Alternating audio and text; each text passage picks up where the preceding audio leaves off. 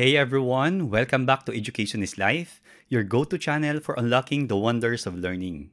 It is me, Joe Edgo, and today we're diving into Lesson 4 of the Arduino Uno R4 Minima Ultimate Training Series, focusing on variables, data types, constants, and hashtag-defined preprocessor directive. In this lesson, you'll understand the different data types used in Arduino. You'll learn how to declare, initialize, and use variables in your sketches. And you'll understand how variables differ from a constant and a hashtag-defined preprocessor directive. It is important that you learn these concepts at an early stage of your Arduino programming journey, since you will be writing programs that run on limited memory resources, like your Arduino Uno R4. And before we start, I'd like to give a special thanks to SunFounder for sponsoring this course and making this learning journey possible for all of us, especially beginners. And this Arduino Uno R4 Minima Ultimate Sensor Kit, generously sponsored by SunFounder, will be our constant companion throughout this series. So if you're still looking for materials that can best help you on your brand new Arduino Uno R4 journey, please check this one out. You'll find this on Amazon and on the official SunFounder website. The links are provided below. So now, let's begin. For this hands-on learning session, you'll need the following materials: 3 pieces 1 kilo ohm resistors and 3 LEDs, red, yellow, and green. Or if you already have your Arduino Uno R4 Minima Ultimate Sensor Kit, you can use the LED traffic light module included in the kit. There's no need for additional current limiting resistors because this module already has one. And of course, a breadboard, connecting wires, a male-female DuPont connector, and your Arduino Uno R4 Minima. To begin, let's implement this simple circuit diagram. Notice that this is quite similar to our challenge activity from Lesson 3, except in the previous lesson, we used different resistor values. If you missed the previous lessons, make sure to catch up because you have a lot of great learnings to look forward to today. So, I have here a simple program that simulates a traffic light operation.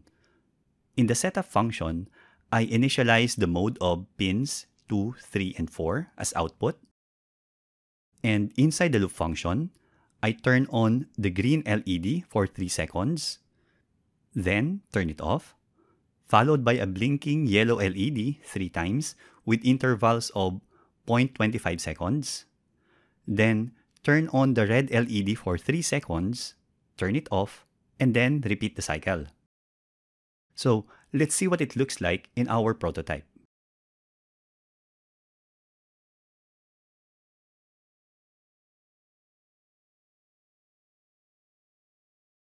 As you notice, this resembles to how a traffic light operates.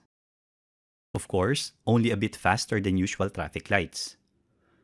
Now, you'll probably realize at some point that as you include more and more components into your prototype, you'll be writing more and more codes to support the different functionalities of your project. And as you write programs, there are values that you need to modify to attain the desired functionalities. So, when you put fixed values into your code, like this delay value for example, how do you intend to change this if ever that after seeing your traffic light operate, you realize that you're not satisfied with 250 milliseconds? What if you want to increase this to 300 milliseconds? If you have this kind of code, well, this is not really programmer friendly. Why? Because you will have to change these values for every occurrence of this delay function. And if you missed something as you change it, then this will cause inconsistencies with the desired result. So, to solve this problem, we need to use variables.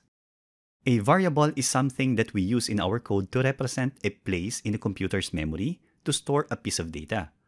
In this case, your Arduino Uno R4 Minima has 32 kilobytes of SRAM. So, a variable has a type, a name, and a value. For example, this statement int short delay equals 300 is called a variable declaration and initialization. Declaration declares the creation of a variable, while initialization assigns an initial value to a variable. You can do it in a single line, or you can declare first and then initialize later. And when we use a variable like this, short delay, we can replace hard-coded values in our code. Now, what is the effect of doing this? Well, in the event that we need to change this delay value, like increasing it to 400 milliseconds, we no longer need to change manually every value on this delay function call.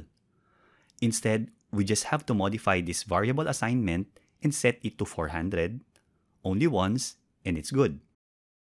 So, let's see what it looks like in our prototype.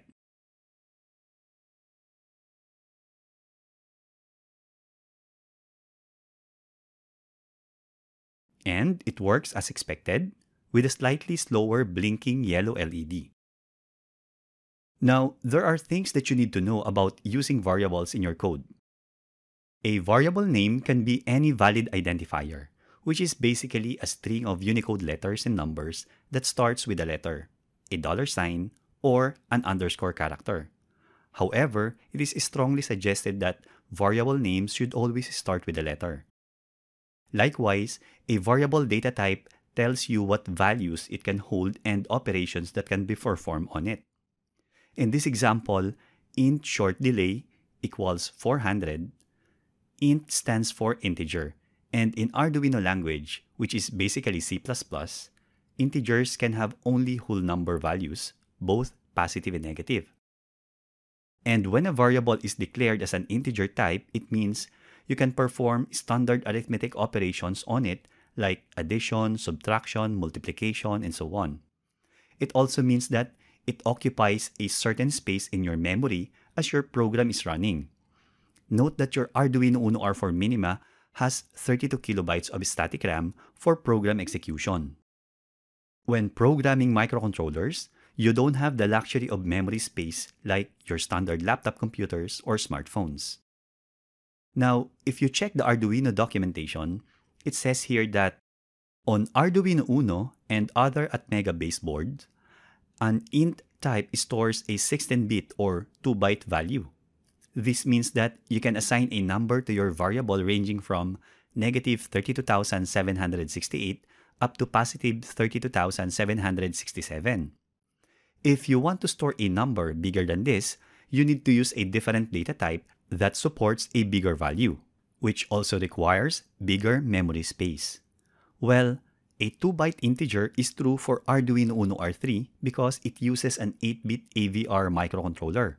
However, Arduino Uno R4 uses a 32-bit microprocessor, and for the Uno R4, an int data type stores a 32-bit or 4 bytes value.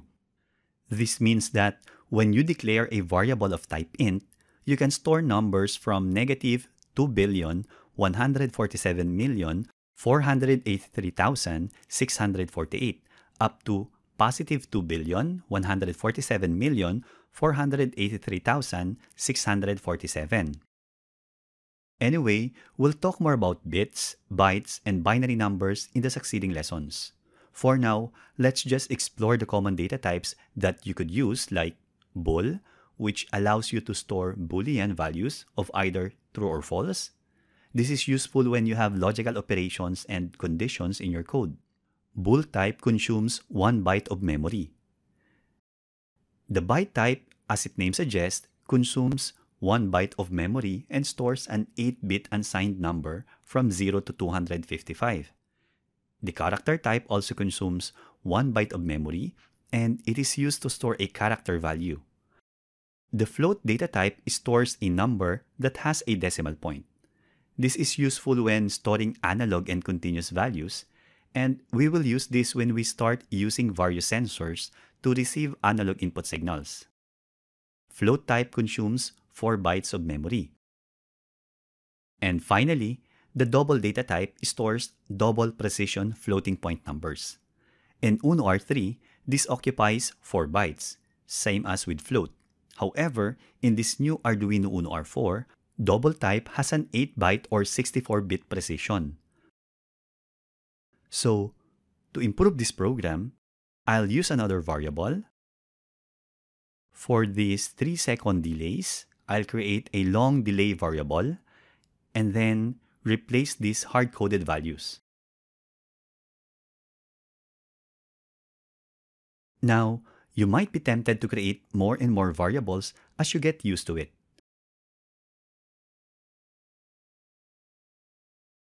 For example, we could use 3 more variables to store these 3 pins, pin 2, 3, and 4, like int red LED equals 2, int yellow LED equals 3, and int green LED equals 4. And then replace all the hard-coded values here in our sketch.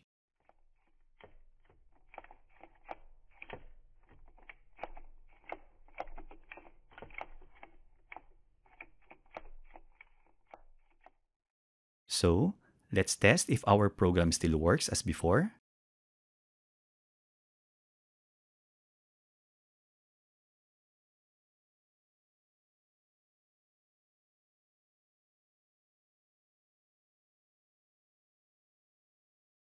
And it's good. While this one works and many programmers are doing this, I want you to understand the true purpose of variables and how you should use them appropriately. Variables, as its name suggests, are meant to change their values during the course of program execution. Like in these short delay and long delay variable examples, we could have a code that modifies these values as the program is running. For example, the delay could change its value based on the time of the day or depending on the traffic condition. Well, this will make our traffic light dynamic and a bit smarter. So let's have a simple example here where I will change the value of the long delay depending on the value of the short delay. Say, 10 times the short delay value. So this makes the long delay 4 seconds long during runtime. Let's test this.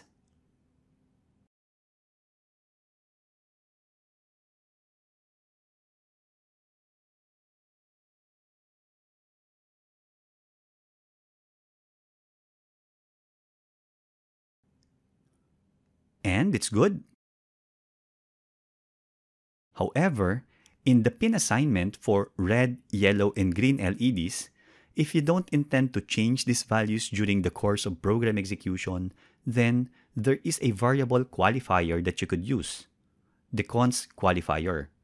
The const keyword stands for constant, and it is a variable qualifier that modifies the behavior of the variable, making it read-only. This means that the variable can be used just as any other variable of its type, but its value cannot be changed. You will get a compile error if you try to assign a new value to a const variable.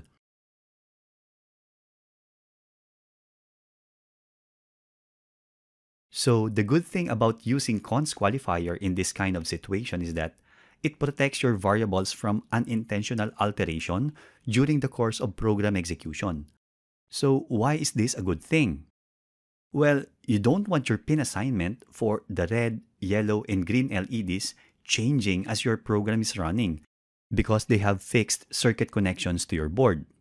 So if you want to change the pin assignments, for example, use pin 5, 6, and 7 instead, then do it before uploading the sketch.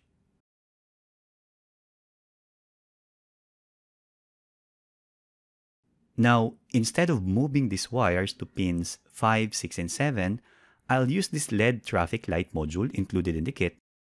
So, I'll connect this male-female DuPont connector to this traffic light module. By the way, the arrangement of this is green, yellow, red, and ground from left to right.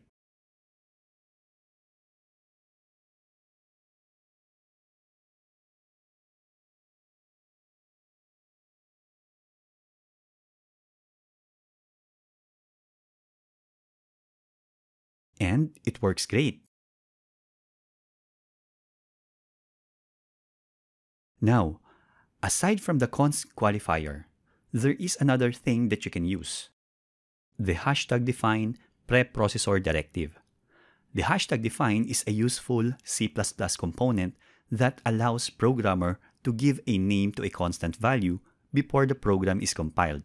This is called macro. Now, why would you consider using these macro definitions in the first place? Well, the most suitable reason is that defined constants in Arduino don't take up any program memory space on the chip. Yes, the compiler will just simply replace references to these constants with a defined value at compile time. For example, instead of using const int red LED equals 5, I'll use this hashtag define red LED as macro and give it a value of 5. Note that there should be no equal sign to define a value, and no semicolon after the hashtag define statement. So, to test if this works, I'll comment out this constant red LED declaration first, and then upload a sketch.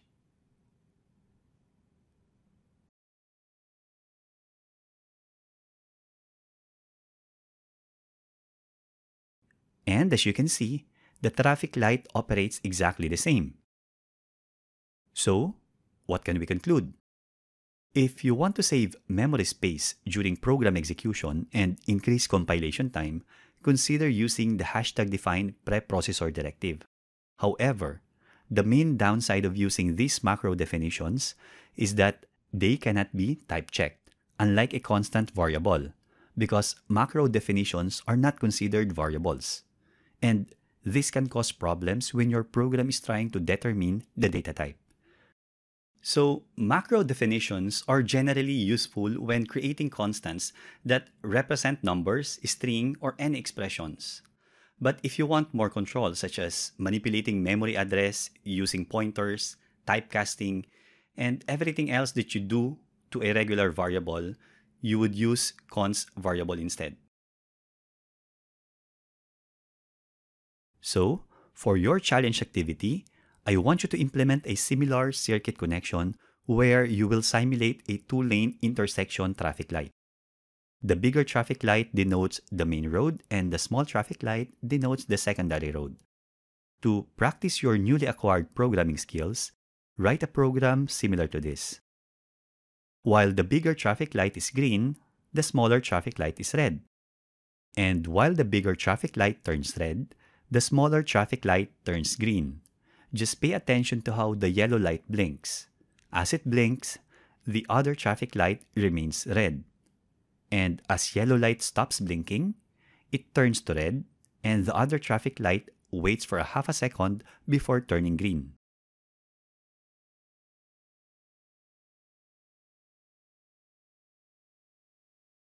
Again, thank you for joining me in this lesson on variables, data types, and defined constants. For our succeeding lessons, you'll learn how to read digital input signals from your Arduino Uno board and use if statements to make decisions. If you found this lesson enlightening, don't forget to hit the like button, subscribe for more knowledge-packed sessions, and ring the bell to stay updated. So, keep learning, keep experimenting, and always remember, education is life. See you in our next lesson. Happy coding!